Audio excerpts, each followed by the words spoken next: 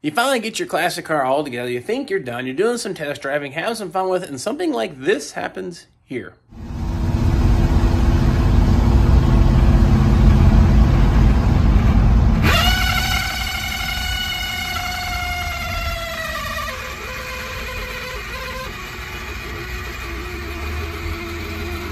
Now, at this point, that noise, I've never heard that before, I've never seen that before, and I really have no idea where to start. It had a little bit of a speedometer noise before I took the cluster back out to fix the amp meter.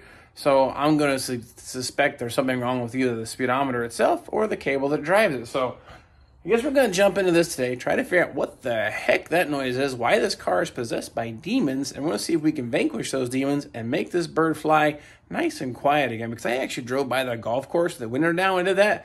I swear that guy thought he was going to jump over the fence and punch me out because of the noise it was making. So I need to figure this thing out. Not sure if anybody else has ever experienced this problem before. Let me know in the comments because this is a first for me. But we're going to see if we can't isolate, find, and repair the screaming speedometer on the screaming chicken. Okay, so where do we start? Well, let's start by here. Like I said, it only started making more noise as we're moving the speedometer head. So I guess first I'm going to inspect the speedometer cable itself. It pokes through the firewall right here by our fuse panel and should make a nice, clean, straight shot up there into the backside of the cluster. Now, there's wiring and everything up in here. It's kind of hard to tell, but that actually looks nice and straight. So I don't think I've kinked or damaged the cable during the removal or installation. So I'm probably going to end up taking the cluster back out of this car again. But I think first thing we're going to do to start with is go underneath the car. I'm going to jack it up, undo the speedometer cable from the rear of the tail shaft of the transmission, and just give the speedometer cable a little twist and to see how much drag or does the needle move or bounce and get an idea maybe which way to go. Right, got the car all lifted up. We got a jack stand under the front of it up there. So we're gonna climb underneath here, and here's what we're talking about: the speedo cable right here in the tail shaft or the output end of the transmission. And that should be as simple as unscrew this right here and pull this out. And this is our speedometer cable. This goes up to our speedometer head. Now spinning that, I don't know what's normal, but that actually feels pretty tight. I actually don't know if I can get the camera to focus. It almost feels like it wants to bounce back a little bit. You can see here, I'll turn it this way, you see it actually springs back. So I think I need to pull the cable out of the car and inspect it. Maybe it's kinked or bound up, or maybe it just needs cleaned and lubed. So next step is back inside the car, pull the other end off the speedometer head, and let's pull this cable out. Now, before I go through all the trouble pulling the whole cable housing out, I'm going to try to unscrew it from just the back of the speedometer and do that again, give it a twist, and see if it feels any better or any different. I'm not sure how good I can get my hand in here. It's a pretty tight fit. Yeah, that's a big no. I'm going to have to pull the cluster out of this car, so that's not too overly complicated. Take your steering column cover here off. 1, 2, 3, 4 screws on that. 2 halves fall out of the way. Couple screws in the bottom, 3 across the top, and then you actually drop those 3 nuts on the steering column, bring it down just a little bit, and you can wrestle that cluster out. So I'm going to get that pulled out of the way, keep working on the speedometer.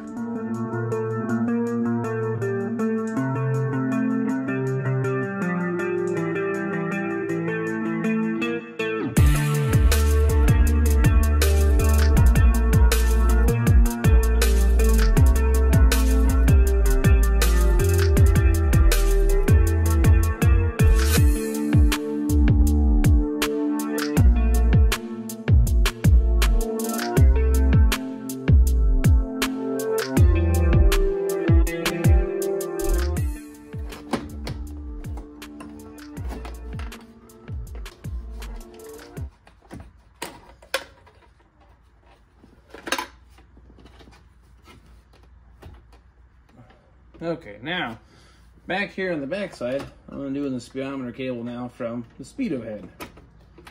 And go.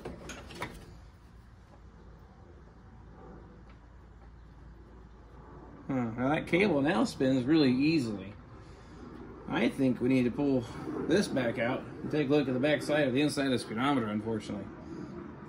Yeah. Got the cluster back out. Like I said, I gave the speedometer cable here a little twist and a whirl, and I can pull this thing. It's smooth, nice, easy moving. Don't think our problem is there. When we grab the speedometer drive here on the back of our cluster, I'm trying to turn this. It's actually relatively snug and tight. Now, what do I have to compare it to? Well, I actually have the original cluster that came out of this car, because this car wasn't originally equipped with rally gauges. I can go grab the original cluster and kind of give me a feel for the drag on it versus this, but I can tell you right now, this feels pretty tight. Okay, original cluster. This is our rally gauge cluster. Now, give this here a little whirl there, turn. I mean, you can almost just take your fingertip and just drag your finger across it, and it'll actually spin. This side here, no, you actually have to grab with both fingers to get it to turn. Now, I know you can't really judge that by what I'm trying to tell you on the video for feel, but let's just say you had a brand new nut and a quarter, say quarter 20 nut and a bolt, not locking, but regular nut, and it will spin the nut down the threads. That's about what the drag is on this. Now this here, well, it feels like a popsicle stick in the mud. There's quite a bit of drag. So I think we need to take this apart, see if we can clean it up. It's not binding like a sticking gear or something jammed up in it, but it's really gummy. So maybe some old grease, maybe we can flush it out. So I'm working on taking this all back apart and get the speedometer head out of this, see what we can do. Okay, pull the cluster assembly. All of this comes apart. And there's only the 2 bolts that go here and here that holds the speedometer head and the cluster itself. Now I'm gonna tell you what, this thing just doesn't feel right whatsoever. I'm not quite sure how to flush it out. I think any chemicals like brake clean would probably dissolve the numbers off of our odometer. I don't think I want to do that. Maybe rubbing alcohol. So I'm gonna see what I can find in the medicine cabinet in the house. Maybe some alcohol and let it soak into here around where that shaft goes through. And see if we can't get that thing to flush out, because it's just really tight. I'm going to say it's probably my problem. So need to find a way to flush this thing out. I don't want to take it apart and pull the needle off, because I mess with the calibration of the speedometer. So I don't know. We'll see what I can find here in the house to get that thing cleaned up. So ultimately, in the end, that is WD-40 in a recycled spray bottle. It's cheaper by the gallon. I soaked that thing through. You can actually, it looks like a bright brass and copper color again. Kept using that and flushing air through it, flushing it out, flushing out, flushing out, all kinds of black sludge, which is probably the old grease and just material. Finally got it flushed out. It spins pretty easily, and it actually shined up the numbers quite a bit too, and did not dissolve the numbers. So WD-40 will definitely flush it out. Now I gotta find some like oil of some sort, really light oil. I can kind of just put a couple drops there on the end of it. So this is lubricated. And the thing we're gonna do, I may just go ahead and slide this back in and hook the cable to it and not put the whole clutch. Let's shove this in the dash and go for a drive and see if this thing's a whole lot quieter. Okay, new and improved, hopefully quieted down speedometer head. Well, just kind of slide this thing into the dash. I'll just get that cable put in the backside and tuck it up in there. Then we'll go for a quick little ride. Okay, moment of truth, right? Let's go for a drive and hit 45 mile an hour and see what it does. So far it's quieter, the needle's not bouncing. 45 and 50, and we ain't screaming like a banshee no more. So I think we've got this thing solved, but unfortunately, I gotta put this dash all back together. But I think that was our problem. Sticky speedometer head, flushing it out, definitely a lot better than it was. Hey, so there you have it. No more screaming chicken. The speedo noise, fixed that with a little bit of basically flushing out with the WD-40, worked good. And I didn't show it in the video because I forgot to. Marvel Mist Oil, a few little drops on that.